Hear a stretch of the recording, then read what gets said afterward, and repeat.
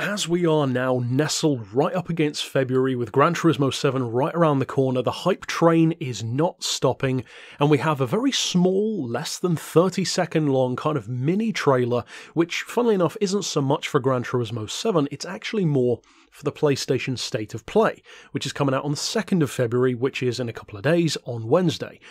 But even though this trailer is only a 30-second snippet teaser, there are actually 3 notable moments, 3 new things. Now I'm going to break down those moments in kind of a screen grab form so that you can actually see them more properly than just in the video where they fly by.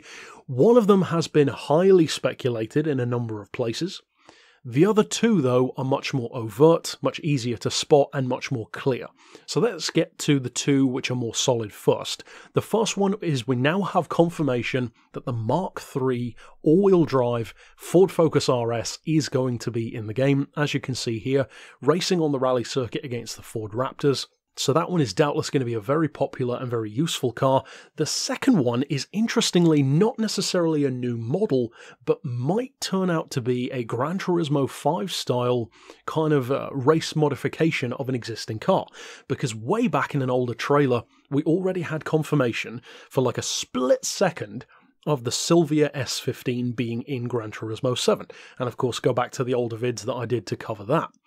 In this trailer, though, we see a white racing version of that Silvia, and to be completely honest, the first time I saw it in the trailer I didn't even pay any attention to it. I'm so used to seeing Silvia race cars in Gran Turismo that it just went over my head. Then when I slowed down the trailer, I thought, well, hang on a minute, I'm pretty sure that wasn't in GT Sport, and then when you compare it to this image of the Silvia touring car from Gran Turismo 6, it's not the same car. So I reckon, and I know a number of you guys reckon this as well, this is more likely than not some of the race modifications fitted to that road-going version.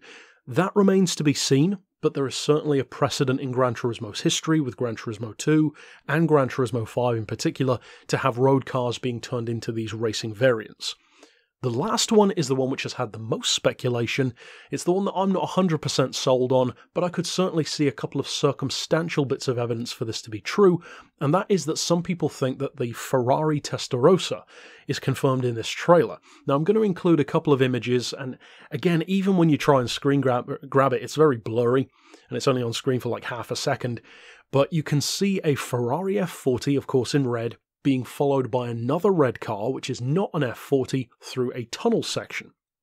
Now, if you pause it at the right time, you can just about make out kind of a square, or I guess technically rectangular grille on the front, and some low-down lights. It certainly does look like a Testarossa from some of those snippets and moments, so it could well be. The reason why I think it could be more than any other reason, because to be honest, visually it's kind of hit or miss, I think it's actually circumstantially appropriate if that were a Testarossa. Because think about it, it's basically a one-on-one battle that we're seeing here between a red Ferrari and another red vehicle.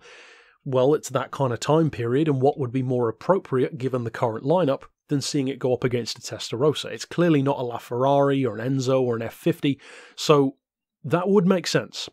So that one's more of a possibility. We don't have confirmation on that yet. And of course, the main thing to bear in mind is that this is not like the last of the footage that we're getting, and there is a decent chance that we may see even more footage, maybe even a clearer look at some of these cars, which we haven't seen as well yet, such as this quote-unquote Testarossa in the State of Play event. So I will certainly be checking that out and covering it if there is any interesting stuff. If it's the same footage, probably not, but I think it probably will be some new stuff in there.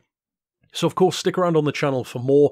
Did you notice anything additional in the trailer that you thought was interesting? Of course, we had some new footage or additional footage of the Ford GT race car as well, which we already knew was coming, but it's always cool to see more of that. And of course, stick around on the channel for the State of Play coverage and more GT7 coverage in future. And of course, a hell of a lot more coverage when the game itself actually comes out. But until next time, I'll see you then, and for now, as always, thanks for watching.